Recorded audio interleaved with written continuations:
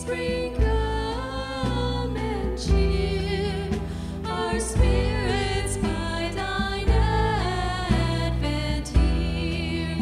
Disperse the gloomy clouds of night, and dance dark shadows put to flight. Rejoice, rejoice, Emmanuel shall come to thee, O Israel. Conqueror of Jesse free, thine own from Satan's tyranny. From depths of hell thy people save, and give them victory o'er the grave. Rejoice, rejoice, Emmanuel shall come to thee, O Israel. Rejoice, rejoice, Emmanuel shall come to thee, O Israel. Before we had anything to offer him, before we lifted our praise with our hands or our hands to his work, before we opened a Bible or even walked into a church building. In fact, even before we were created, God was pursuing us with his love. We don't deserve the love of God. We're gossips and worriers, lazy and irritable. We're controlled by our lusts and our appetites. We search after everything except for God. We turn our backs on him at every single turn. Yet he still comes after us, chasing us, pursuing us with his unending love. Today we're gathered to celebrate the day when God's love took on human form. Jesus, our Savior, is born this night, and nearby, angels sing.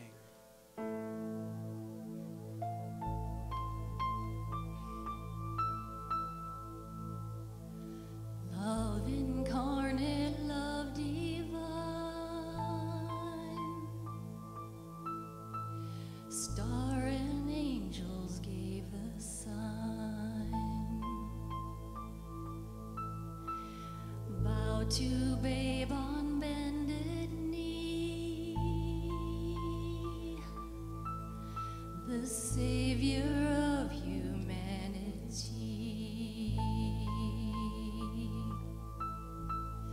Unto us a child is born, he shall reign forevermore. Noel, Noel, come and see what God has done. Noel, Noel,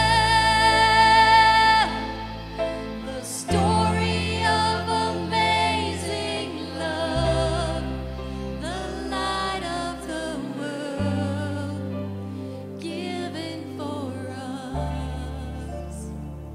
Noel.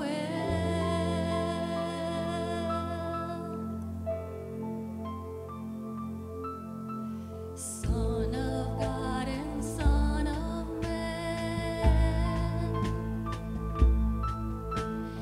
there before the world began,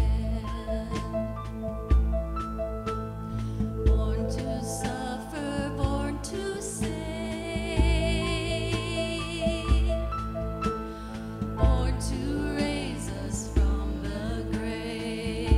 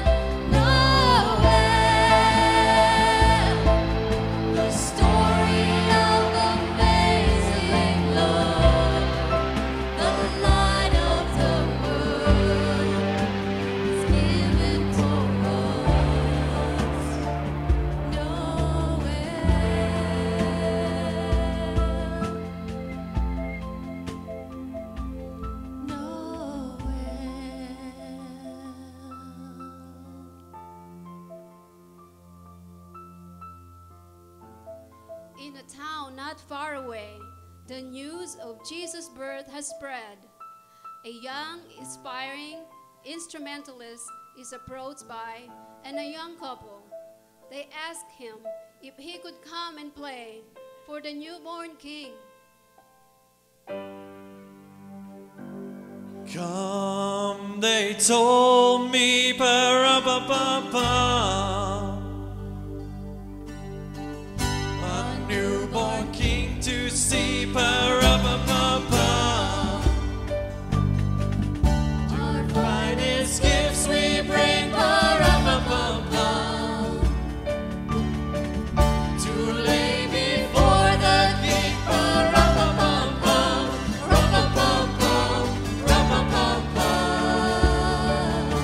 So to honor him, pa-ra-pa-pa-pa, when we come, pa-pa-pa, ra-pa-pa-pa, pa-pa-pa, ra-pa-pa-pa, pa-pa-pa, ra-pa-pa-pa, pa-pa-pa, ra-pa-pa. Little baby, pa-ra-pa-pa-pa,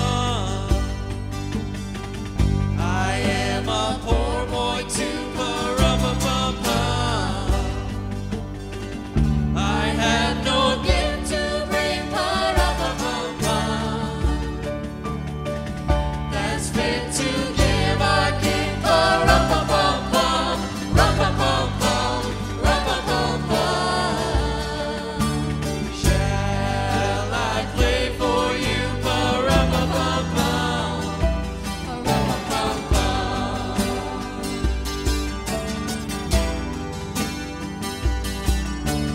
Mary nodded, pa-ra-pa-pa-pa.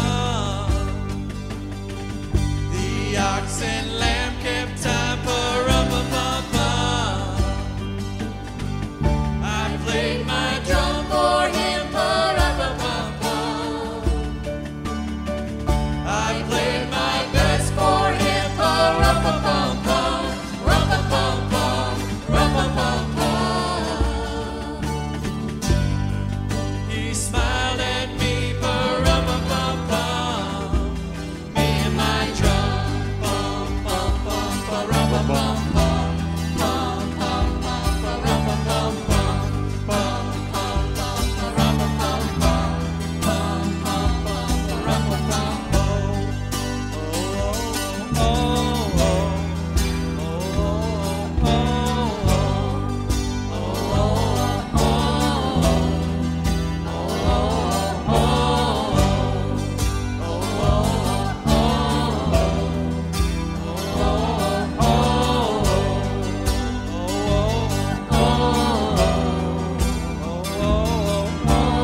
Come, Emmanuel, pa-ra-pa-pa-pa.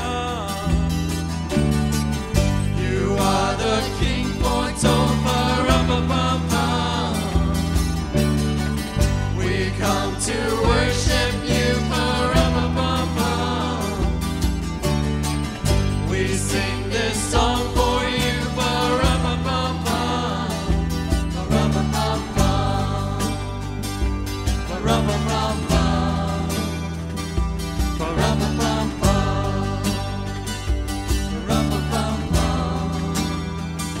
pa-ra-pa-pa-pa.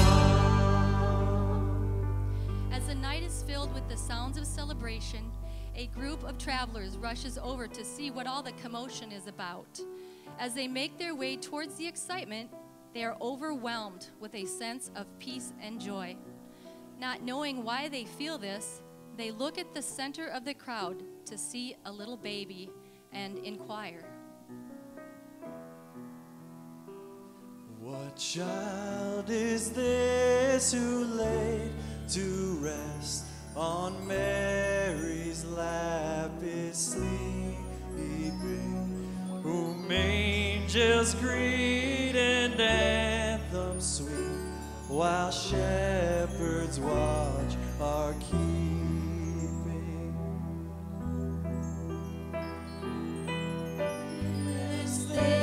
This is Christ the King, whom shepherds guard and angels sing.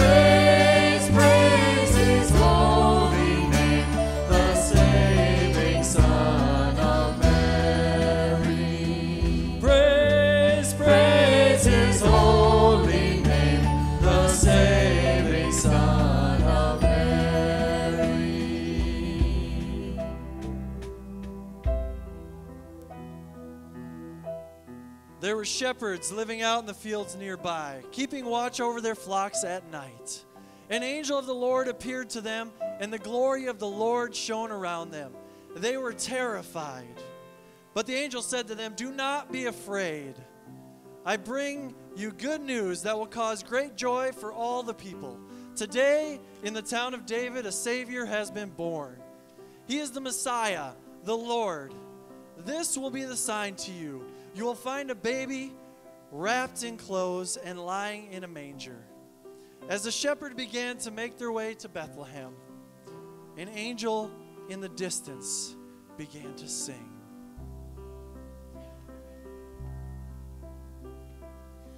Oh, holy night, the stars are brightly shining. It is the night of our dear Savior's birth. Long lay the world in sin and error pining, till He appeared and the soul found His worth. A thrill of hope, the weary world rejoices, for yonder breaks a new and glorious morn. All on your knees, oh, hear the angel voices, oh, night divine, oh, night when Christ was born. Oh, night divine,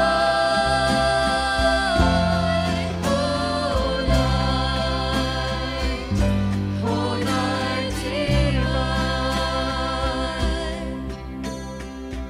Truly He taught us to love one another. His law is love, and His gospel is peace. Chains He shall break, for the slave is our brother, and in His name all oppressions shall cease. Sweet hymns of joy in grateful chorus raise we, with all our hearts we praise His holy name. Fall on your knees, oh, hear the angel voices, oh, night divine.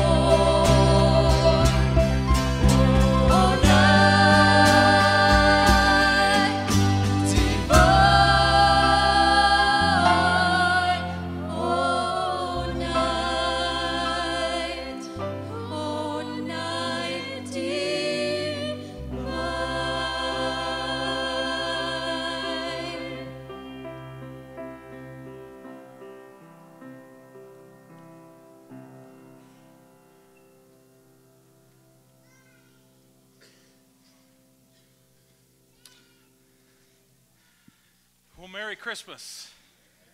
What a great time of the year that we have going on, and I loved even just coming tonight and before the sun had set and getting to see the trees and how beautiful they are, and that's just a wave of God's finger. And I think that he did that for us for a night like this. Well, would you read with me Luke 2:13? We're going to continue on from where the team just left. At once, the angel was joined by a huge angelic choir, singing God's praises. Glory to God in the heavenly heights. Peace to all men and women on earth who please him. As the choir withdrew into heaven, the shepherds talked it over, and they said, let's go over to Bethlehem as fast as we can and see for ourselves what God has revealed to us. They left running and found Mary and Joseph and the baby lying in a manger. Seeing was believing. They told everyone they met what the angels had said about this child. All who heard the shepherds were impressed. Mary kept all of these things to herself, holding them dear, deep within herself. The shepherds returned and let loose, glorifying and praising God for everything that they had heard and seen. It turned out exactly the way they'd been told. Now, every generation seems to tell a story, and the world is really quite upside down and not how we would expect. You see, Dorothy thought that she was seeing a land called Oz, but really she was just seeing Kansas in a new way. Alice went down a rabbit hole. Morpheus offered Neo a blue pill and a red pill. One pill would allow him to keep in his dream state, and another would then wake him up to reality. Inception, if you remember that movie, left us and its viewers wondering whether they were really living a dream or had they woken to the real reality. You see, Luke 2 provides such a similar affront to our reality today. It appears that this Caesar, the Roman emperor, the son of the divine Julius, who appears to be full in power and in purpose, and whose interpretation of the world will dictate people's future. He utters words and things begin to happen at the snap of his fingers, but that's not God's reality.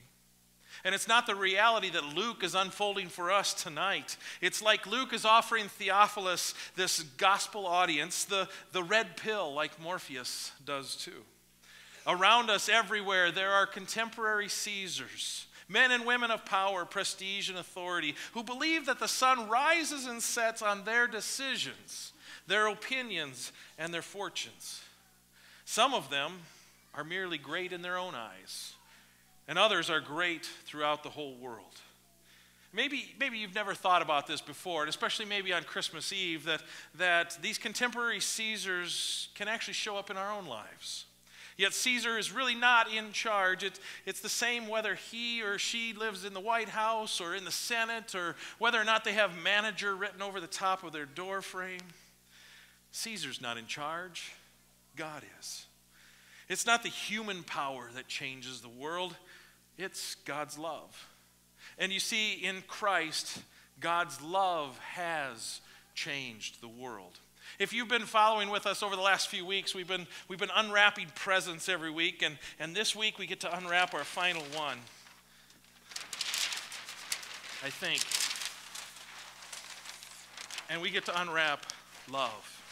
You see, for the last 4 weeks we've been unwrapping hope and peace and joy, and tonight we see love. We gather for love.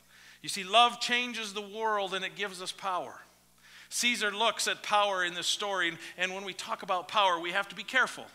So stick with me. Caesar simply speaks a word, snaps his fingers, and people began to move. A decree goes out from Caesar Augustus, and the world jumps to attention. One of those who jumped was Joseph, and this man was willing to make the trip with his very pregnant fiancée. They obeyed a powerful word from Caesar Augustus, just like we do in different situations, and who can blame him? Everyone was jumping. Everyone was heading to their place. They knew that there was a warning that accompanied Caesar's decree. The census's decree would have sounded something like this: Glory to the most august Caesar, and peace on earth to those whom God august is well pleased. Did you hear that warning? Peace will come to whom he is pleased with. So don't displease Caesar. Didn't you hear that we were supposed to go and have a census, so jump to it, let's move.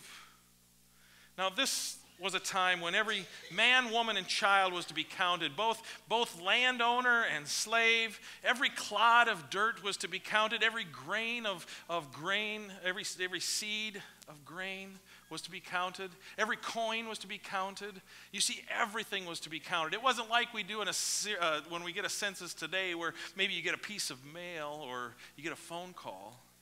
They wanted an account for everything. And in this time and day and age, they even accounted for things that didn't exist, because, you see, they taxed everything. So if they didn't feel like they had enough, they would torture you, and they would put you in positions to make stuff up, just so they could make sure that Caesar was pleased. But you see, in the face of this reality, on a night like tonight, comes another announcement, just like we've been singing about today.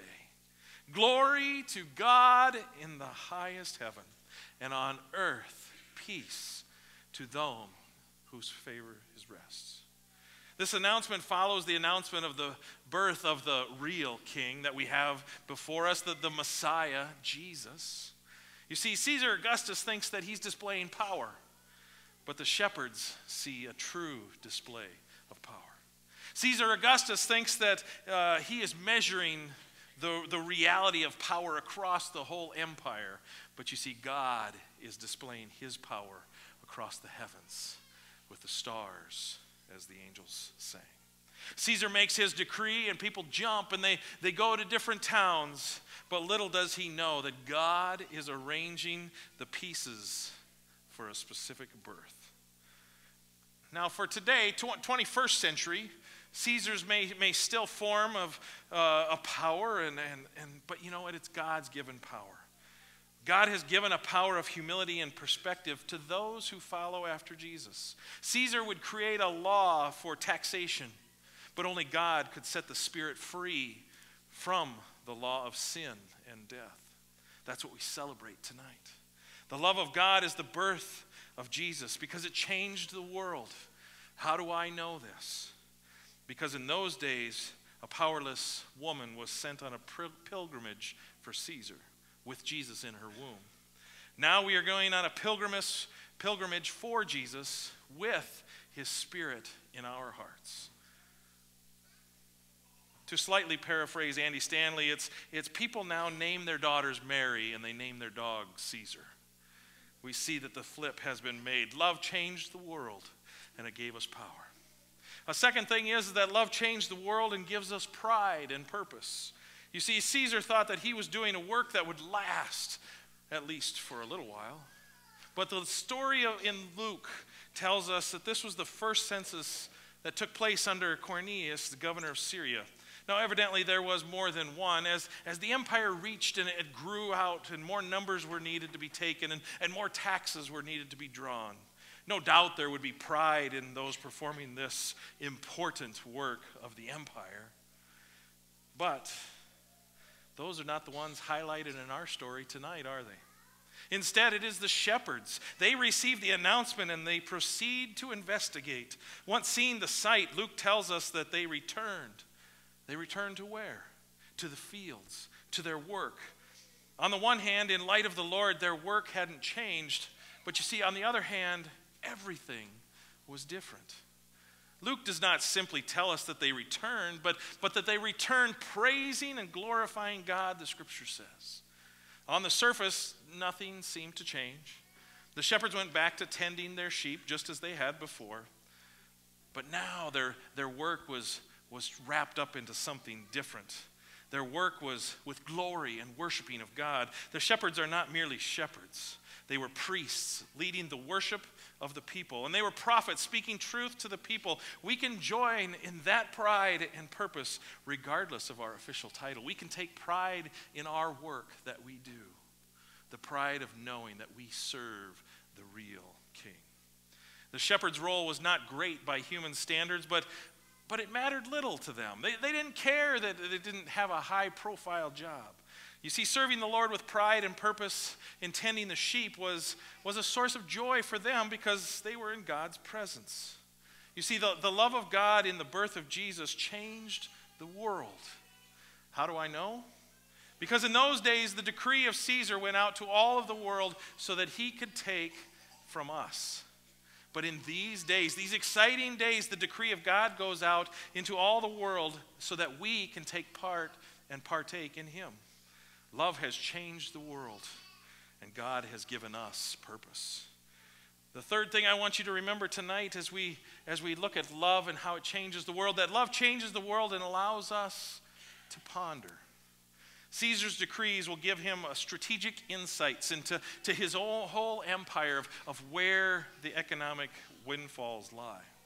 But you see, the whole realm will have to be counted, and the details, they'll have to be arranged to enable Caesar to know what is where and to continue his dictatorship. Just as kings pondered war against other kings, it's no different then than it is now. We see it in Scripture. In Luke 14, it says this, "Or suppose a king is about to go to war against another king. Won't he first sit down and consider whether he is able with 10,000 men to oppose the one coming against him with 20,000? You see, so if Caesar Augustus ponders his own wealth well enough, others won't make war against him. But in the previous weeks that we've been talking about hope and peace and joy, we see that those hopes were wrapped around a different story. Mary sang of the exalted would be brought low, and the mighty arm of the Lord would bring down the arrogant. The judgment was in. Pride and purpose had been given to the lowly, and the power had been given to the powerless. And now Mary was able to ponder. Perhaps the most powerless person in this story is given the opportunity to reflect, to make sense of everything that she had seen. Perhaps the most scandalous story is given purpose to come to her own conclusion. She treasures these events and she ponders them. It makes me wonder that in the days later that would proceed, and the life that baby Jesus would live, that if anyone talked to Mary, and if she had thought of these things many years ago. Mary, did you know that your baby boy would one day walk on water? Mary, did you know that your baby boy will save our sons and daughters? Did you know that your baby boy has come to make you new? This child that you've delivered will soon deliver you. Mary, did you know that your baby boy would give sight to a blind man? Mary, did you know that your baby boy would calm the storm with his hand? Did you know that your baby boy will walk where angels trod? When you kiss your little baby, you've kissed the face of God. The blind will see, the deaf will hear, and the dead will live again. The lame will leap, the dumb will speak, the praises of the Lamb. Mary, did you know that your baby boy is Lord of all creation? Mary, did you know that your baby boy would one day rule the nations? Did you know that your baby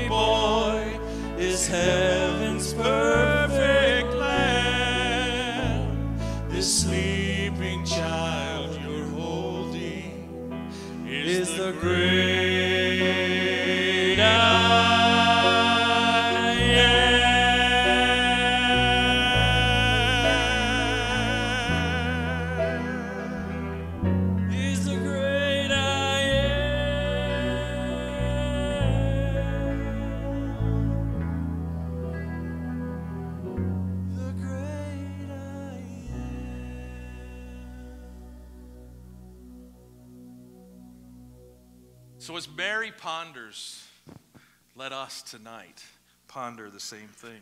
As we now have the message that is given to us, we are entrusted with the story of Jesus, the birth of the Christ, who is the pure light and the love. It is up to us to ponder, to make sense of our world, to see its battles as spiritual warfare rather than flesh and blood, to see the lonely as the needy family of God, to see the broken as welcome into the power of Christ. The love of God in the birth of Jesus changed the world. How do I know? Because in those days it was Caesar who was pondering his empire to see his vast rule. But in these days, it is God in Christ empowering us to ponder the world in his purpose and in his mission. Love has changed the world and makes us ponder just like Mary did on that night so long ago. Let us now remember that love that was shown to us on this night. You were given a light when you came in. And we're going to dim the lights and we're going to sing a song. And the song that we're about to sing is when the lights go out, and just as it appeared to Mary and Joseph that there was a light. Don't turn them on yet. Don't turn them on yet. Just wait. But the light of Christ, as it is represented, will be in your hand. You see, the light of hope in a world that seems to have none. The peace that only Christ can bring. The joy that all of the world can see through you. And tonight, we celebrate the love that has been given to each of us. So as the lights dim and we sing Silent Night, wait for me to turn on my light, and then we'll do it all together. And we will see how the light of Christ can not only go across an auditorium, but as we leave this place, as the angels told the shepherds to do, we can go singing and praising and glorifying God in the excitement because God has come for you and for me. Let's sing.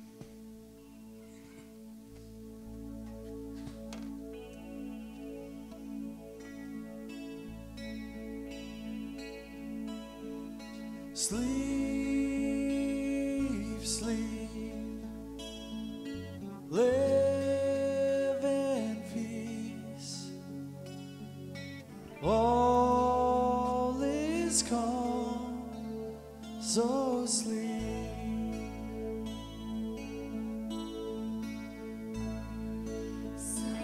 Silent night, holy night, all is calm, all is bright, round yon virgin mother and child, holy infant, so tender and mild, sleep in heavenly peace,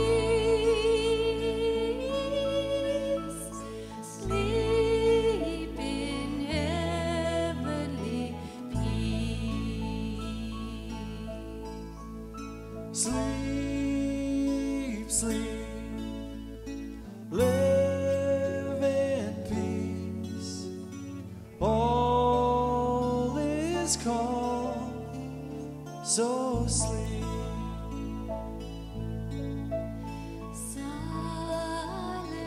night, holy night, shepherds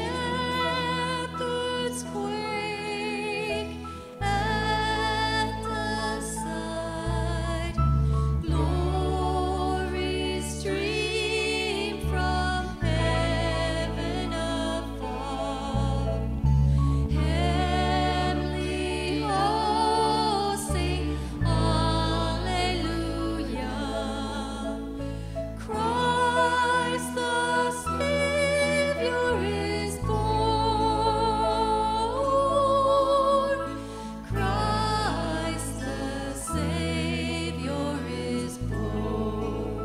stand and sing with us?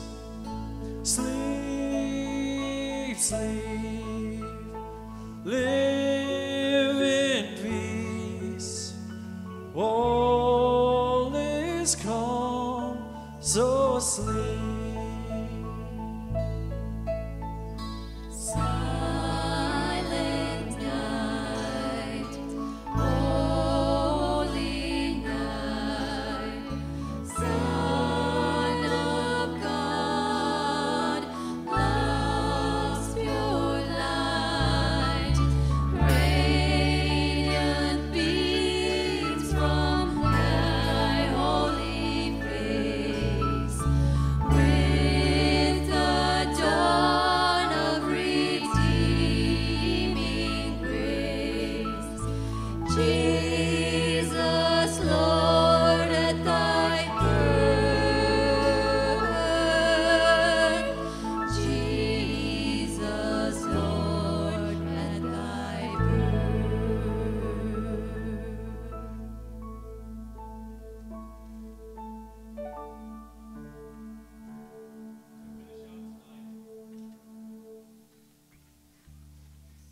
As we finish out tonight with some more singing, let it be glad upon our hearts as we leave this place, knowing that, yes, it was a silent night, but it is now joy and joy to the world. I want to offer to you my invitation to hear the word, the gospel being taught, and the community to be had at Living Hope every Sunday at 9 or 10:30. If you're not a part of a church, we'd love to have you join us. We're over on 3rd Street, over on 520, in the old Lincoln School that has been repurposed, just as a manger was repurposed on that night, to hear the word of God in his holy light. As you leave this place, the ushers will have buckets there, and if you're a part of Living Hope and you know that you want to give back as part of your tithe or give an offering, that they'll be there to do that. But if you're a guest with us tonight, please don't feel obligated to do that. But take our series card of the next piece that's coming up and enjoy your family and the season and the reason for the season, and that is Jesus. Thank you for joining us tonight as we get to sing a few more songs. God be with you, and Merry Christmas.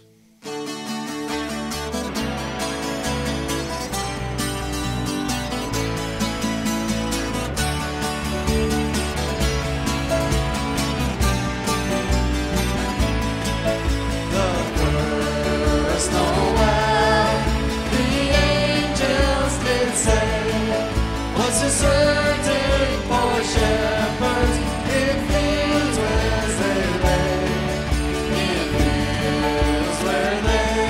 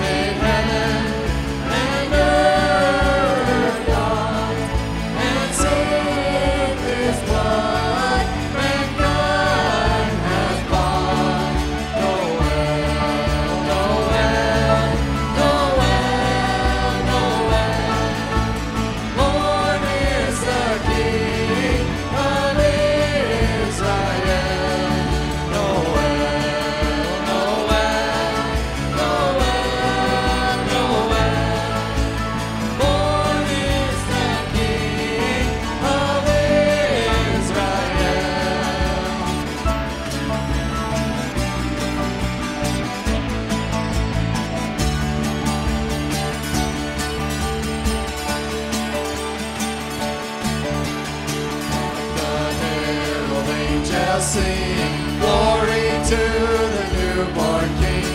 Peace on earth and mercy mild, God and sinners reconciled. Joyful all ye nations rise, join the triumph of the skies. With angelic hosts proclaim, Christ is born in Bethlehem. Hark the herald angels sing, glory to the newborn